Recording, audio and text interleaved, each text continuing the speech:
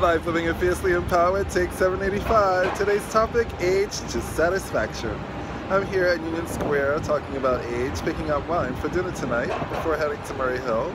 And I wanted to share with you today's source of inspiration from a book entitled Guidance Today by Daisaku Ikeda. Quote, "When you reach old age, you know in your heart if you are satisfied with your life or not. No one else can know this or decide it for you. The great challenge we face in our rapidly aging society is whether we can honestly say at the end of our days on this earth that our life was well spent." So remember that when you are feeling like you're about to give up on your goals for 2017 and making this a phenomenal year. Happy first day of fall. Let's take advantage of these last few months and make it happen.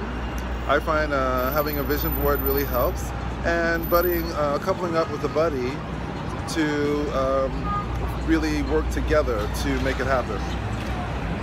So let's do that, and have a great weekend, everyone. And remember, life, always living it fiercely empowered.